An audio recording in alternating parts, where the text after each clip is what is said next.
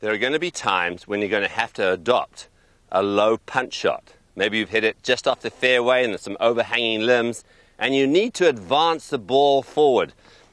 Most important thing is get the ball back into play. So I'm going to show you a 4-step plan how to hit these punch shots, and I'd like you to practice it just a little bit so when you get out on the course and you're faced with one of these shots, it's not that difficult.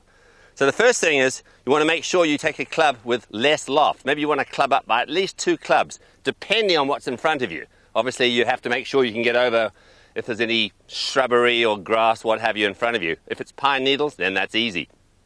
Right, so what you want to do, you want to choke down on the club at least 2 inches. Put the ball back 2 inches further than normal.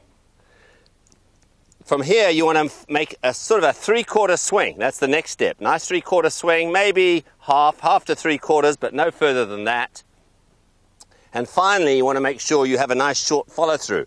That short follow-through will ensure that your hands are leading the club head coming into the ball. You don't want the club head leading the hands, otherwise it's going to send the ball up in the air. We're doing everything we can to keep the ball down, to de-loft the club.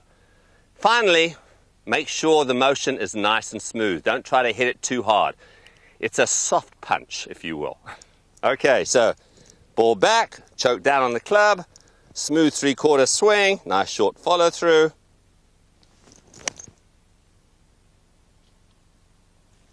Just like that. Practice that shot, you won't have any problems in the trees.